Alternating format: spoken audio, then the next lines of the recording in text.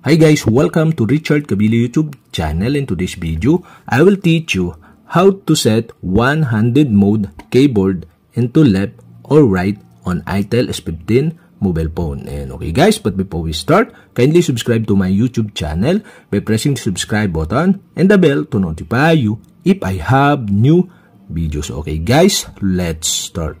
So okay guys, here in your itel S15 mobile phone, you'll have to do is go to settings.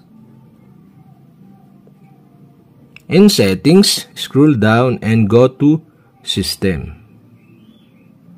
Go to language and input.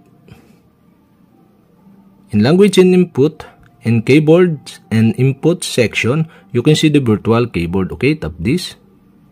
In virtual keyboard, go to Gboard. Okay, tap Gboard.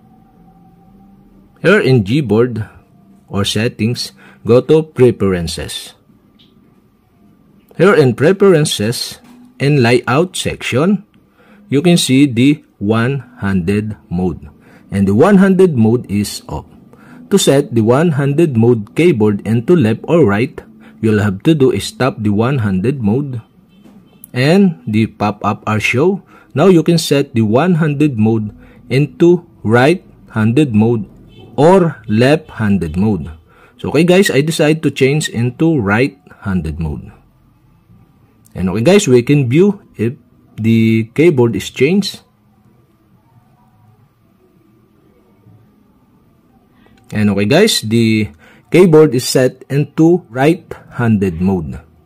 And okay guys, we can set into left-handed mode. Okay, tap again and set into left-handed mode. Okay, we can view again. And that's it. Okay, we have successfully set the one-handed mode keyboard into left or right on your itel S15 mobile phone. And okay guys, that's it. And if you have a question, kindly comment below. And don't forget to hit the subscribe button and the bell to notify you if I have new videos. Okay guys, thank you for watching.